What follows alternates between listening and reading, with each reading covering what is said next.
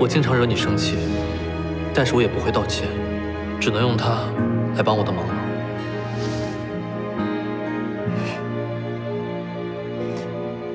小姐，你想哭就哭出来，别憋着了。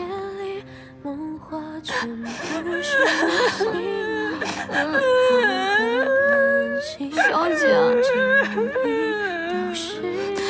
来，擦擦眼泪。也不知道老爷为何与李督辽说那般话。他就是不喜欢李清风罢了。可若是不喜欢他，你要怎么跟李督辽解释啊？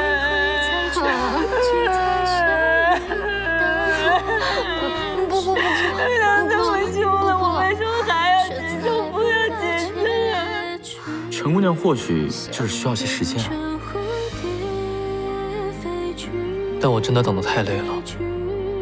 看得出来，说句不合时宜的话，这要是赵小姐啊，你便不会这么累了。当真是不合时宜。我不是那个意思啊，我是说你现在觉得痛苦啊，是因为你太在乎陈姑娘。我怎么能不在乎呢？你试着以平常心去对待吧，或许你们两个都需要冷静一下。